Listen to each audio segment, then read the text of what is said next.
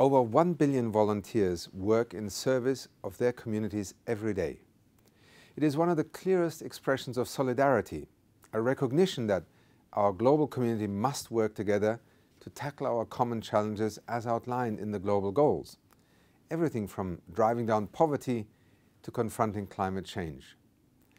So far in the year 2022, over 11,000 United Nations volunteers have served with over 56 UN entities as part of the UN Volunteers Programme, which we are proudly hosting in the United Nations Development Programme. Ranging from 18 to 81 years of age, this is the largest number of UN volunteers ever. That includes volunteers who are supporting communities to rebuild after the devastating floods in Pakistan. They are helping to deliver essential services such as healthcare to communities impacted by the war in Ukraine. Or look to Afghanistan, where volunteers are right now advancing peace-building efforts.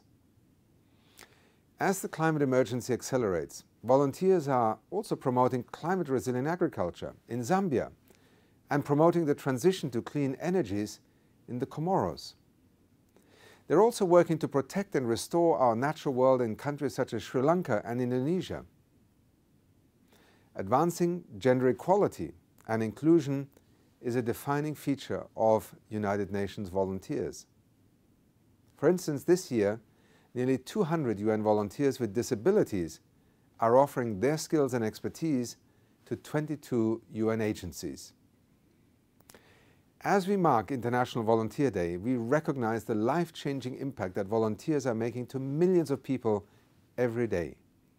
On behalf of UNDP, I would like to express my sincere gratitude to UN volunteers and to volunteers everywhere for their extraordinary contributions to key areas like peace, development, and humanitarian assistance.